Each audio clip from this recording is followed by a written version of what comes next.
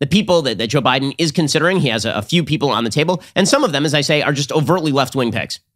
The most likely person is this woman named Ketanji Brown Jackson, who is 51 years old, so she'll be on the court for the next 40 years. She has Ivy League credentials. She went to Harvard Law. She went to the Harvard Law Review. She's an editor there. She clerked for 3 federal judges, including Justice Breyer himself from 99 to 2000. If nominated and confirmed, according to the Washington Post, Jackson will follow the same track as Brett Kavanaugh, who also clerked for the justice he ultimately replaced. And also, Jackson is coming directly from the D.C. Circuit Court of Appeals, which is typically seen as the sort of feeder circuit for the Supreme Court of the United States, right? The D.C. Circuit is where you get appointed before they put you into the Supreme Court of the United States. And the other picks that are being considered, one of them is Cheryl Eiffel, who is the head of the NAACP Legal Defense Fund. Again, this is something Democrats will do. Democrats will actively go to constituent groups, and then they will be like, who's your best lawyer? Let's just put that person on the court. Imagine if a conservative president went to Cato Institute and was like, we need Ilya Shapiro. Just give it. Or imagine if they just went to Daily Wire and they were like, we need Ben, right? Like, this would never happen on the right because the right doesn't have the stones for this. But the left absolutely has the stones for this because for the left, again, the Supreme Court is just another political branch, so they can do whatever the hell they want. That is all they care about. Getting what they want is all they care about. Again, this is why Republicans miss 50% of the time. And so here's the thing. If the left is going to treat the Supreme Court like a political body, the right should overtly treat the Supreme Court like the political body that it is. That does not mean that they should treat it exactly the same way, because when I say that the Supreme Court should be treated like a political body, what I mean is that the left has decided rules of constitutional interpretation do not apply. This means the right can no longer afford to play footsie in future judicial picks. We cannot have picks like Justice Roberts. We cannot have picks like Brett Kavanaugh. We cannot have picks who are ciphers. Okay, you can't have picks not knowing which way they're going to go. You have to have people who have gone through the wars, who have gone through the battles, and if you have to pass them through with 51 votes, you pass them through with 50 plus 1. That's what Democrats are going to do right here. Right now, the real reason, by the way, that Breyer stepped down is, of course, because Democrats are about to get their asses kicked in 2022. Right, come November, it's not going to be a Democratic Senate anymore. Just like Justice Scalia died and then Merrick Garland was nominated by Barack Obama to fill his seat, but Mitch McConnell held up the seat. They're afraid the same thing could happen here with Stephen Breyer. So that's why Breyer is stepping down before November. What people really should read this as is not any sort of shock or any sort of surprise, because it's not. They should read it as Stephen Breyer isn't an idiot. And so Stephen Breyer decided, I'm leaving before November, which underscores just how dumb Ruth Bader Ginsburg was not to step down while Barack Obama was president, waiting instead until the age of 87. She died in 2020. And of course, her seat was then filled by Donald Trump. Okay, so right now, according to the New York Times, Democrats could confirm a successor to Justice Stephen Breyer without any Republican support under Senate rules that shield a Supreme Court nomination from a filibuster, but would have to hold their bare majority together to do so. So basically, they have to rely on Kyrsten Sinema and Joe Manchin in order to ram this through. I can't imagine that Kyrsten Sinema and Joe Manchin won't go along with the Democrats on this one, because Harry Reid broke this thing a long time ago. Right? Harry Reid broke the idea that you could filibuster a judicial nominee years ago, and that is what has created the current standard, which is that any sheer majority can just pass through whomever they want, right? Mitch McConnell then used that in order to ram through a bunch of Trump's judicial nominees.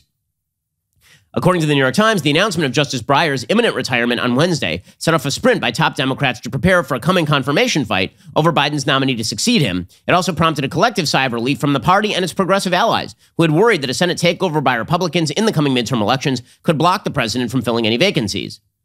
Senator Chuck Schumer, of course, said that Biden's nominee will receive a prompt hearing in the Senate Judiciary Committee and will be considered and confirmed by the full U.S. Senate with all deliberate speed. Now, you will recall that Democrats made precisely the opposite point in 2020, right? In 2020, they said, after Ruth Bader Ginsburg died, how dare Republicans speed through a nomination? We must wait for an election. There must be an election. We have to have a new president before the RBG seat is filled. And Mitch McConnell's like, well, I still got time on the calendar, so we're going for this thing. Same thing right here. So Democrats, if you held any consistent standard, which of course you don't, you would wait until the midterms. I'm not expecting you to wait until the midterms, because I think McConnell did the right thing. When you have the majority, you ram it through. Democrats have the power to ram it through. They will ram it through.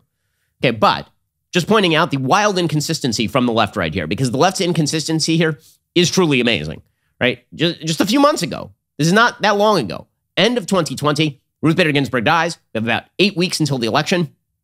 And Democrats say we must wait until the election so that people can speak on who they want to fill Ruth Bader Ginsburg's seat. And McConnell's like, nope, we're doing it. Okay, well, now, Democrats, shoes on the other foot, Democrats are doing the same thing. Because as always, when it comes to politics, for Democrats, it's just a power game. There is no principle whatsoever, like none.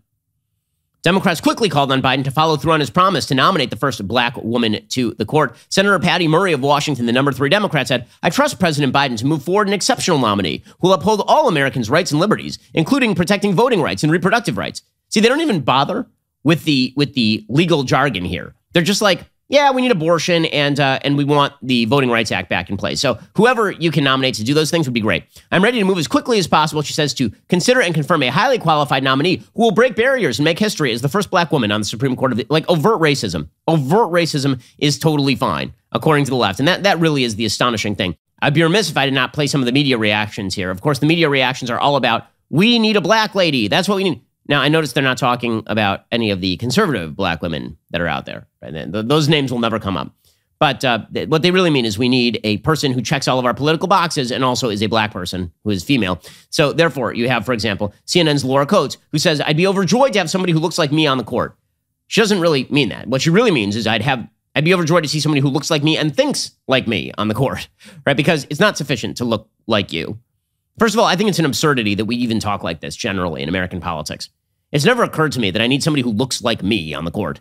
I need somebody with a yarmulke on the court. Why would I care if there's somebody with a yarmulke on the court? I'm perfectly happy with somebody who does the job.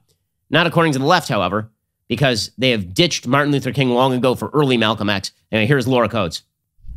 "I would be overjoyed and thrilled to know that somebody who looks like me and has the mental prowess that each of these women have and the credibility, the capability, the distinction of having served as judges and as extraordinary lawyers over their time would finally, and I emphasize the word finally be given the opportunity to sit on the highest court in the land."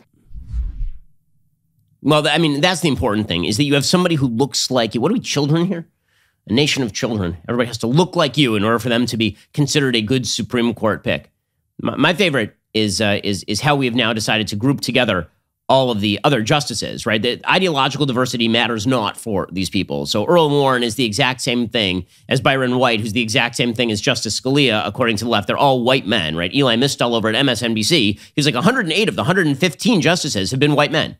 Yes, and they had a wide variety of dispositions towards the law, as you may have noticed. I really care what goes on more in the gray matter than in the melanin level of the skin. Also, I do like how you lump together all of the Jewish justices who were considered minority justices when they were appointed at the Louis Brandeis of the world. But none of that matters, according to left. We're in a battle for the culture and for our values. Like and subscribe to help keep our videos on the front line of the fight and top of your feed.